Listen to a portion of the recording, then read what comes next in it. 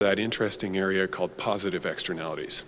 So when more people use the appropriate amount of water for sanitation, for food cooking, that sort of thing, everybody's better off because health is better and our costs for our public health system are lower. So that's an area where you actually want to subsidize instead of charging. So for normal uses by people of, and I'm not talking about enough water to wash your Hummer and fill your swimming pool. I'm talking about enough water to clean and cook your food. Maybe that should be really cheap, cheaper than it is. Maybe it should be free. And then when a household uses a lot more water, maybe that should be more expensively priced. And so, if people are washing their Hummers and watering their estates and filling their swimming pools, they should probably pay for that. And there probably turns out that those are the people who can afford to pay for it. So what I'm getting at is sort of an example of how you design the EPR instrument matters in terms of who it's going to impact and whether it'll have a regressive impact on lower income people. And I just wanted to point out that if we're not charging for these things, then we are still paying. We're paying through property taxes. And there have been studies pointing out that property taxes have a regressive income effect. Okay, so people at the lower end of the income scale pay a higher proportion of their income on property taxes than people at the high end. So we're not creating something new with these charges. What we're doing is we're reallocating the charges, and hopefully in a way that's not going to hurt low income people. I think it's a good idea to provide subsidies and incentives for things with positive externalities, and a good idea to charge for things that have negative externalities. I mean, that's just basic economics. When it comes to doing it at a city level, the challenge with subsidies is that you're not, because it's such a small area, you're not really developing a new technology because your money just isn't there for it. And another concern about it is that it has a negative impact on the city's bottom line. So people are going to oppose it, saying, I don't want to pay more property taxes, that sort of thing. I think that if you're going to provide subsidies like that, whether it's to solar panels or transit or something, you need to also look at the revenue side and make sure that you're collecting enough revenues to support it. And make sure that you're collecting them from places where you should collect them. So I think we need not just the carrots, but a mixture of carrots and sticks. And you could do this in what's called a revenue neutral way. So the government doesn't make money or lose money on doing this. Suppose you put subsidies into solar panels and you made an agreement with EPCOR to charge people more for regular off-the-grid electricity or on-the-grid electricity. So it's revenue neutral in that way. But yeah, I think it's not enough to just put the carrots out there. I don't think it has enough of a behavioral impact. Like you need both. So I think, it's something that I haven't really given a lot of thought to. The question is whether we can have an independent body do a value for service type evaluation of how the new revenues are spent in something like this.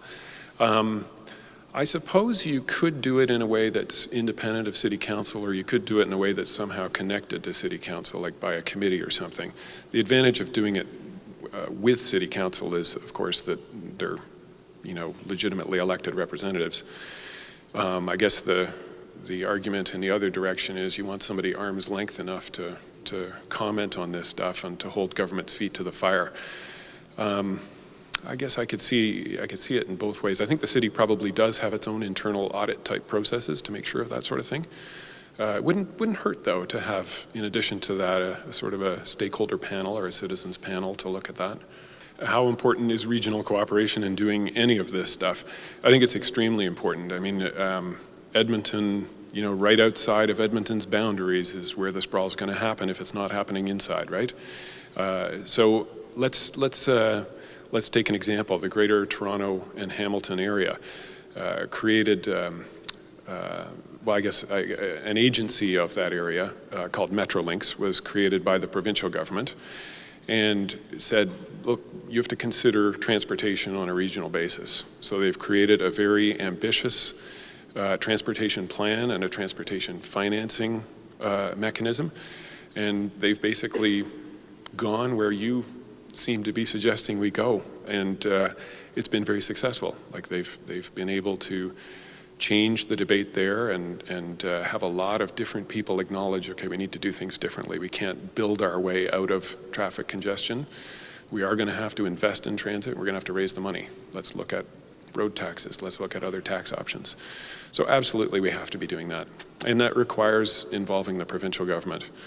When you've got cities playing off one another and competing for residents and business on the basis of, say, lower taxes or no taxes or something crazy like that, you're just going to have a race to the bottom in terms of environmental performance. So yeah, you do need that regional cooperation, and you need enforcement of it, in my opinion. Yeah, interesting that came up in the municipal elections, land value taxation. As I mentioned earlier, when you look at the total taxation on a property with a house on it, it's based on market value, which means the value of the land and the value of the building on top of it. There have been experiments in other places that have said, let's separate those two things out and tax them at different rates. So put more of an emphasis on the land value and less or no emphasis on the improvement, i.e. the house on top of it. And the nice thing about that is that when you've got big empty areas of downtown that have cars parked on them or nothing on them at all, then the taxation on that goes up.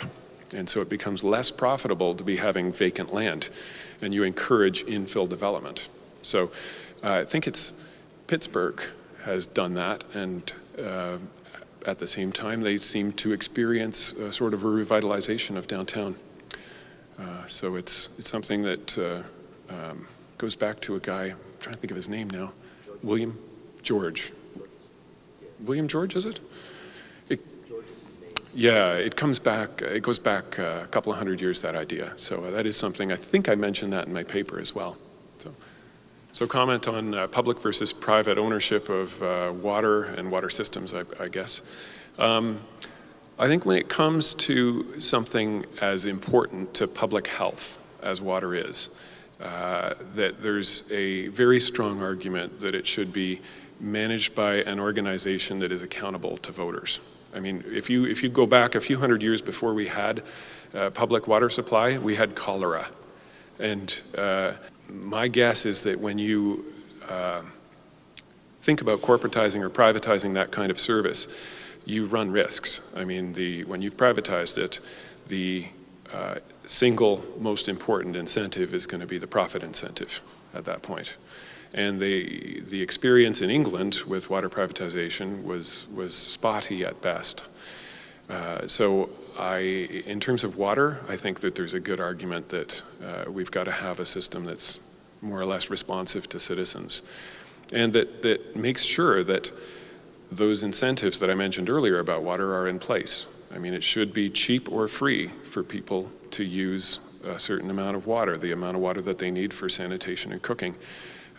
If we start charging a lot for that, we'll have serious problems. I mean, if you take heating and fuel, for example, in the United Kingdom, once they privatized that and they started raising the rates, you had a serious problem with fuel poverty and older people being unable to afford to heat their places, and some of them freezing. And so I think you have to be a bit cautious in that area.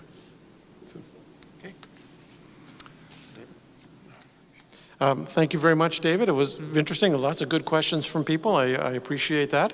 Our time has basically come to an end. I just want to remind you, though, that we are taping this. This will be on the Way We Green website. And I think David's slides will be up there as we go forward, so that information should be available. And thank you for coming out, and we'll just continue our discussion and dialogue as we work to develop the Way We Green. Thank you again. And thank you, David. Thanks, everyone.